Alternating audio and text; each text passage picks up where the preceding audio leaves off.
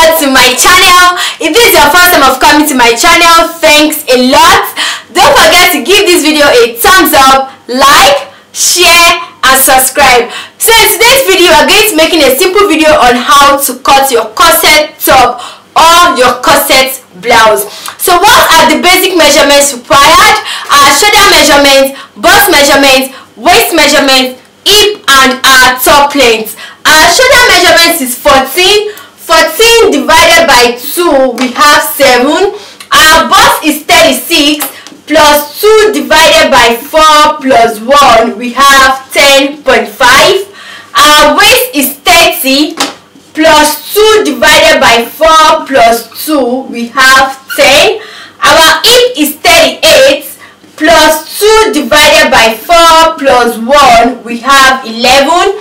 Our top length is 22 plus 2 inches for our sewing allowance, we have 24 inches. So these are the basic measurements required for you to cut your corset top or your corset blouse. Don't forget to join us on Facebook where we have illustration on different fashion topics, and also visit our website. I'm going to put down the details in the description box below. And the first thing we are going to do first is to draft our pattern. With me here I have my pattern paper. Now this pattern paper is about 60 inches long and it comes in a bundle. And guess what, guys, this pattern paper is available at our store. I'm going to put down the detail in the description box so you can have yours. And one thing I love about this pattern paper is the fact that it comes in a very long length and it comes in a bundle. So when you have to draft dresses that requires long length, I recommend you have this pattern paper. And don't forget to give this video a thumbs up, like, share and subscribe. Feel free to drop your questions in the comment section or any topic you want us to treat in the comment section. So now let's move straight into the thing we are going to do. Is we are going to go ahead and mark our top length. So I'll go ahead and mark my top length, which is 24 inches. Mark my top length, which is 24 inches. I'll go in with my pattern master and connect the lines together. So go ahead and mark our basic measurements. So I'll take my shoulder to armhole 9 inches, shoulder to bust 9.5, shoulder to under bust 13.5, shoulder to waist 17.5. 9.5, 9 shoulder to armhole, 9 shoulder to bust 9.5, shoulder to under bust 13.5, shoulder to waist 17.5. I'll go in with my pattern master and connect the lines. Go ahead and label. Once we are done with that, the next thing we'll do is to go ahead and mark our dart measurement, which is 4 inches. Go ahead and mark our dart. Our dart, which is 4 inches. We'll connect the lines together.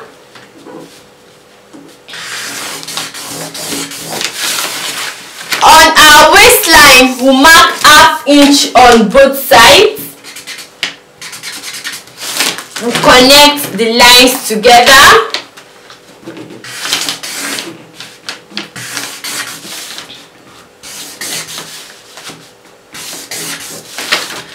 Now on our under bust, we'll go ahead and mark ½ inch on both sides. For our under bust, we'll mark ½ inch on both sides.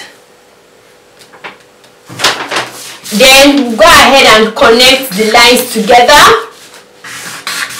We'll make use of this inner part of this pattern master to connect it from our under bust to our waist.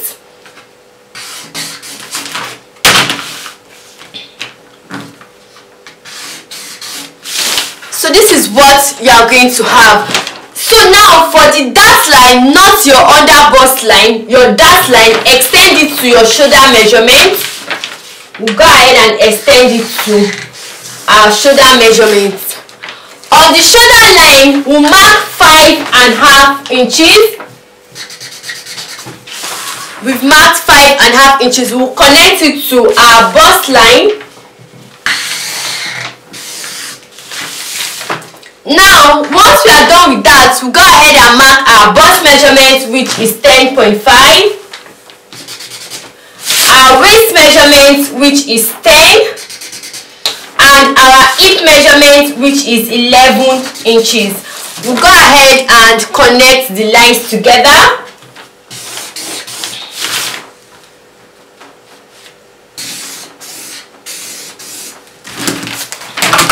So this is what we have. Now, because I want the lower part to have a curve, note that it is not necessary, okay? It depends if you want to have a curve at the lower side. So I'll go ahead and mark 2 inches at this point, and I will just curve it down to my top length. So this is what I will have for my top. Now, because it is corset, what we want to achieve is corset, you are going to determine how many inches you want to take off for your corset blouse, okay? So I'm going to take about 6 inches off. I'm going ahead to mark my 6 inches and I will connect the lines together.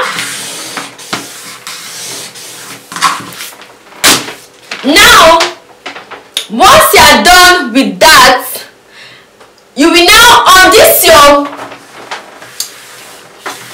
6 inches line, on the 6 inches line, go ahead and mark your shoulder measurement, okay? So our shoulder measurement is 7 inches. This is where we have 7 inches. So we'll connect this 7 inches to our bust line.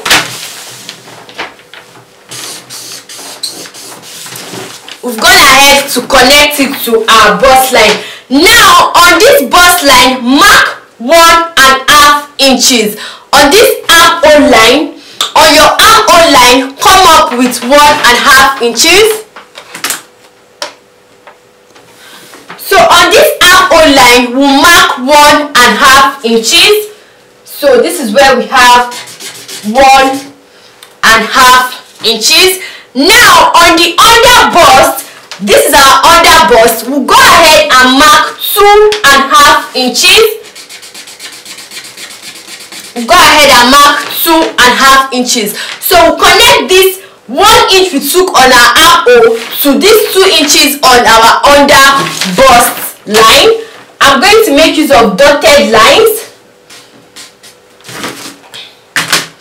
So this is what we have. This is what we have. Now, on this under bust line, go ahead and mark 1 inch.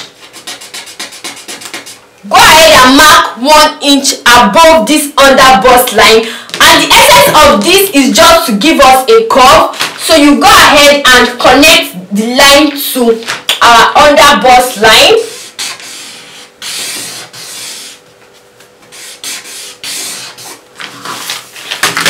So this is what you are going to have, right? So the 1 inch we took at this point is just to enable us to get the curve. So what we did, let me just come over again. From your shoulder measurement, mark 1 inch on your shoulder measurement. On your armhole, mark 1 inch on your armhole. Now on your under bust line, mark 2.5 inches on your under bust line. Now this is your under bust. Come up with 1 inch and you use your curve to connect the lines together, okay? Use your curve to connect the lines together. Now once you are done with that, on your neckline, this is your center front, come down with 2 inches. On your center front, come down with 2 inches. Now the essence of you coming down with 2 inches is just to give you a curve. On this center front line, go ahead and mark 1/2 inch. On your center front line, go ahead and mark 1/2 inch. your half inch will stop at your under bust line. So I'll go ahead and connect our half inch. So you will see that our half inch started from our neckline, where we want our neckline to start from, which we came down with 2 inches, and we marked it up to our under bust measurement. We marked it up to our under bust measurement. Now on this your under bust line, come up with 1 inch. Come up with 1 inch. Come up with 1 inch. Then you go in with your curve and connect it together.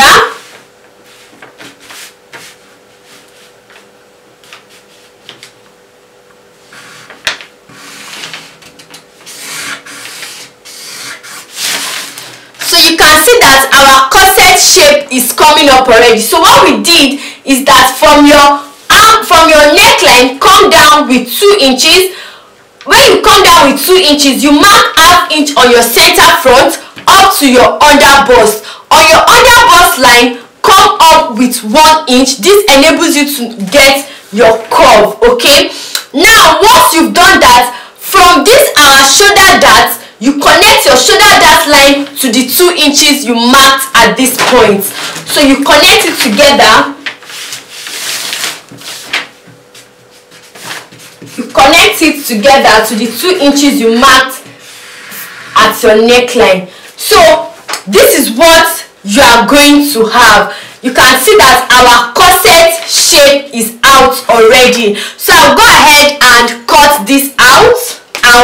Go ahead and add to your sewing allowance. So I'm going to add 2 inches to my sewing allowance, because we'll be needing the inches or the allowance to join our corset together. So I'll go ahead and add 2 inches to my sewing allowance. So you also increase your top length. So I'll go ahead and connect our new sewing allowance together.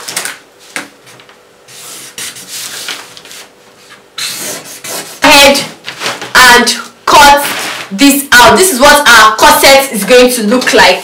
This is what it's going to look like. So go ahead and open up the dart.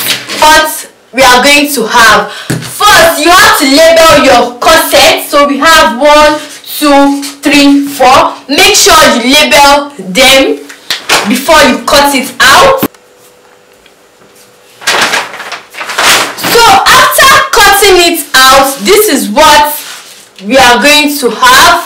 We have our basic line. Now we are going to go ahead and mark 1 inch for our zip allowance. We'll go ahead and mark 1 inch. So once we are done with that, we'll connect the lines together. Your dart measurement, which is 4 inches, we mark our dart measurement. Connect the lines together. On our waistline, we'll mark half inch on both sides. We'll go ahead and connect the lines together.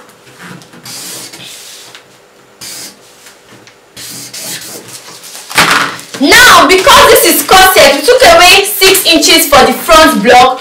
We'll go ahead and mark 6 inches also at the back block. Connect the lines together. So on this line, we'll mark our shoulder measurement, which is 7 inches. We'll mark our bust measurement 10.5, our waist measurement 10 inches, our hip measurement, which is 11 inches. We'll go ahead and connect the lines together.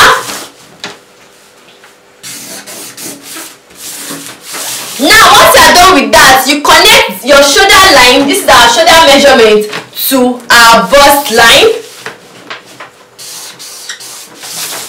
So for the back block, it's basically very simple. Now because we cut the lower part of the front block, we'll go ahead and mark 2 inches also, and then we curve this lower block. Note that this is optional, okay? You can decide to leave it. Using making use of this African fabric, and African prints are available at our store. I'll go ahead and fold my fabric into 2 back block, and I'll go ahead and cut it out. So after cutting it out, this is what we have, and you can look, I've gone ahead to fold my fabric into 2. I've placed the pattern. This is our center front, so you make sure it stays on this closed part, and we are going to have 2 pieces for this side. So I'll go ahead and cut this out. So this is what we have. You can see the center front, and for the side we have 2 pieces, okay, so our corset. I'll go ahead and cut it out also. So we have 2 pieces for our corset on this part, and we also have 2 pieces of our corset on this part. So we'll go ahead and set this aside. Fold our lining into 2, our back block, and we cut it lining for all the fabric. But for the main block, you can see that our lining is shorter than the main fabric with about 1 inch, so that we can turn it up neatly. And also you also cut out lining for your corset, so you're cutting out lining for everything basically. So we'll set them aside.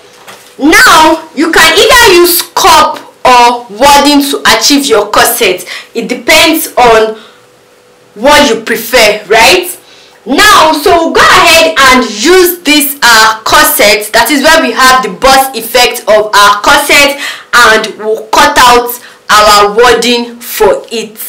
I'm going to go ahead and stitch from this part. Of course, this is where we are going to insert our corset, that is the bust area. So we are going to stitch from this part all the way down. So after joining it, we have 1 single piece. This is what, and take our wadding. Make sure the shining part of the wadding sticks to the fabric. The shining part of the wadding sticks to the fabric this way. So we'll go ahead and stitch them to we have, you can see, and our wadding is inside. So we are going to take the middle point of our bust point and place it on this midpoint. So we have this midpoint to this point, and then we'll go ahead and sew this all the way. What we have, so we have a single piece for the front block, and you can see our corset. So and we are going to take our lining. We've gone ahead to turn it with the lining, and we just left a little space at the side where we used to turn it out. So the next thing we are going to do now is to go ahead and fix in our darts. So basically fold our fabric into 2, and then we'll stitch our dart to our underbone. Ahead to fix our zip, and our back block is ready. This is what we have. You can see our corset, and then we've gone ahead to join our lining also the same way we did for the fabric. So what we are going to do now is we are going to go ahead and stitch the neckline. We'll stitch the neckline, stitch the lower side, and also the 2 sides. But when you are stitching the sides, you will leave about 2 inches on one side where you are going to turn it out. What we have, so you can see the corset, and for the back where we have our lining, you can see what it looks like. And this is where you take your back block, which is also 1 piece, place it on each other. Use your bust measurements, your waist measurements, and your hip measurements to stitch the 2 sides together. What our corset top look like, and you can see the effect of our corset. So this is one bust for the corset, and this is the second bust for the corset, and this is what it looks like. Okay, so I hope you enjoyed this video. So if you want your corset top to have a sleeve, all you have to do is to attach your sleeve half-inch on both sides, and you can actually rock your corset this way. So if you want me to make a video on how to cut a corset using cup instead of wadding, put it down in the comment section and I'll make a video on that. So thanks so much for watching. I hope you enjoyed this video.